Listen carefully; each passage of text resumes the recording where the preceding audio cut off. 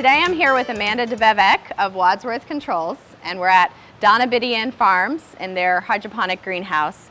And with any of these environmental control systems, you need to have sensors or a way to find out what the temperatures are. One of the systems you can have is an aspirated temperature and humidity sensor. So we have one right here to the right of us, and Amanda, I would love for you to describe what it is, how it works, and maybe we could look at cleaning it as well. Sure. So the plants actually go through photosynthesis and transpiration, and they do that by air coming across the crop.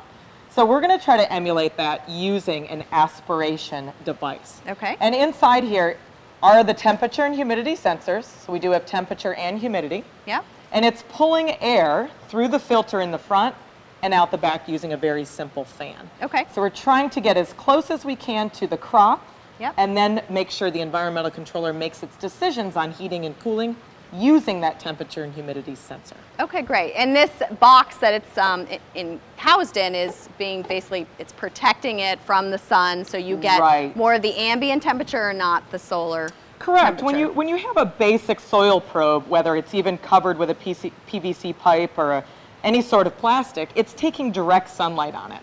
So you're not getting that true reading. Right. So we're trying to get as true as we can to really what the crop is experiencing versus just a basic sensor that might be 5, 6, 7 degrees different than what really the lettuce is experiencing in this greenhouse. Wonderful. So this one, I can see it looks a little dirty. It's got some dust on it. So how often do you want to clean it, and how do you clean it? So that's a great question. Clean filter monthly, that's what we're going for. So the filter's real easy to clean.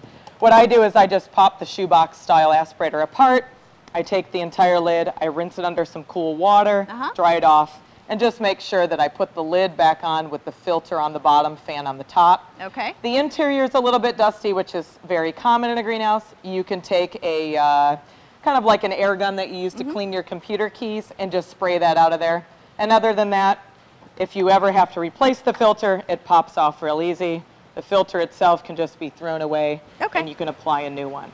That happens maybe once every 6 months or so, and then you're back in business. Okay, great. So since this is sort of a one bay, one zone greenhouse, we have one for this area. But if you had multiple bays, if it was a gutter connect, you'd want to have multiple aspirators. That's correct, yeah. And this comes in another version as a temperature only. So if you were maybe heating and cooling just a small little head house where you're doing your planting and you're not worried about humidity, you could even do just a temperature only model. Okay, great. Well, thank you. You're welcome.